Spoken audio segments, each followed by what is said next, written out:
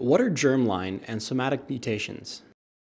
So a germline mutation is a mutation that affects probably every cell in the body, including your germ cells. That is, your germ cells are the egg and the sperm. What that means is a germline mutation is a change that will now be passed on to the next generation. It will be inherited. A somatic mutation occurs in the cells that are not sperm and egg, but maybe muscle tissue or stomach tissue or plasma cells.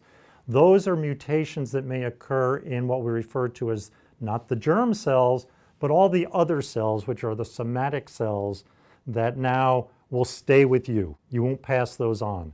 Germline mutations are passed on. Somatic mutations are all yours.